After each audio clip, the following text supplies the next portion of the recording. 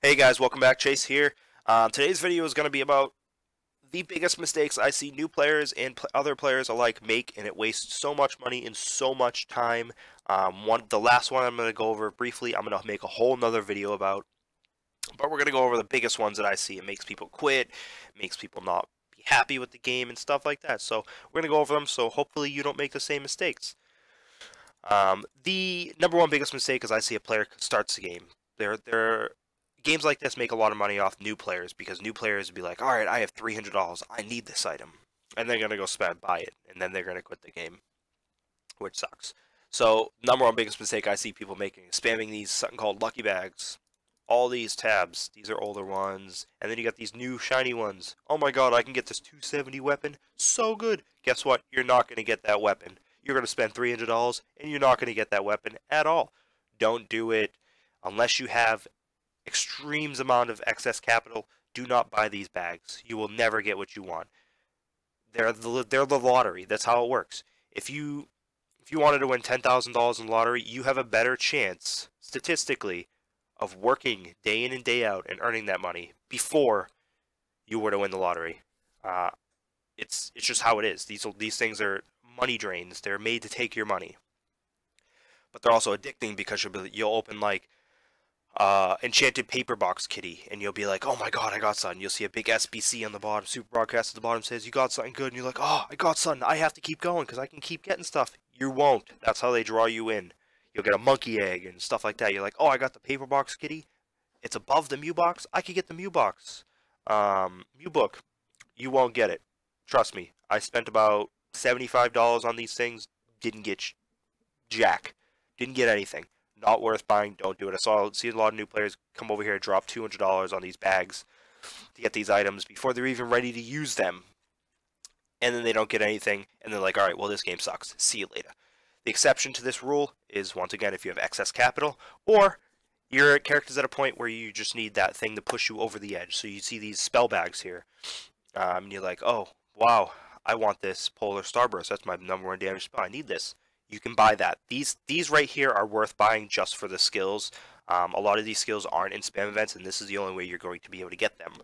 These are worth it if you're in a position where you can afford it, and you just need that thing to push you over the edge. These do help in training. The Earth Bags, Poison Fang, Nash, Vine Swarm all help me immensely. I have 5 for all of them. They help me immensely in training. But don't get these unless your character's all set with PD, mount, weapon, armor, and stuff like that. Pet systems is a whole nother story, but we'll go over that in a later video. Number 2 mistake I see people doing is they get into the game, they buy that Dream Fluff box, and they love and they instantly use it. They don't go to the Skill Angel and change their skills a bunch of times. Achievements are big in this game. They're very, very hard to obtain. When you're above level 20, you can't change your skills for free, so you need to use skill vouchers. That is this right here, 300 Angel Gold, which is like $2.30 or something like that. Before you level past 20 and use that voucher to get you to 240, go to the Skill Angel, change your skill a bunch of times, go different builds, go like Archer with Mage to get those achievements. They're so easy to get. And on top of that, do the top student graduation, another very easy achievement to get. The skill thing takes like 10 minutes of your time, not a lot of time to do. Change it to a bunch of different things. Just change your skills 200 times, you get that achievement. Change your skills to different things, 20 different things, you get that achievement. Very easy achievements to get, and achievements are very hard to get later in the game. They're a very, very long grind. Top student training, very easy achievement to get. And the third biggest mistake I see people doing is during spam events, they have everything they need. I am guilty of this because spam events are very exciting. They have everything they need. They got their PD set, they got their weapon, they got their armor, they got the badge, they got everything they needed, but they keep going because they're like, oh, I could sell all these items. Don't do it.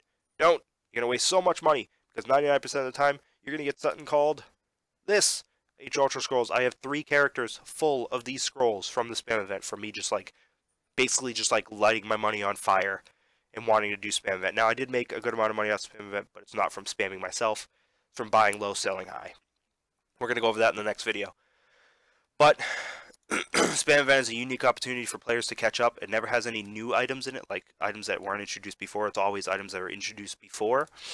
And it's just a way for, if you want to come back to the game or come into the game, you have all these items that you can come back. With the exception of they do have new skills. Skills are always new.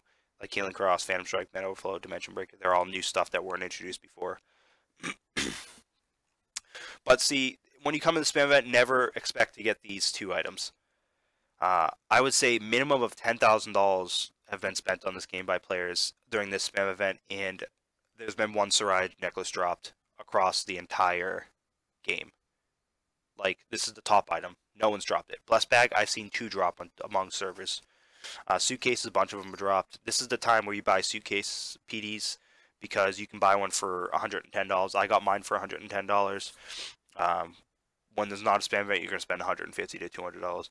My recommendation is if you need to conserve money and you need to be smart about your money because you don't have that excess capital, aka real money, that's fine. Don't get discouraged. You just have to be smart. You have to think about your buys before you do it.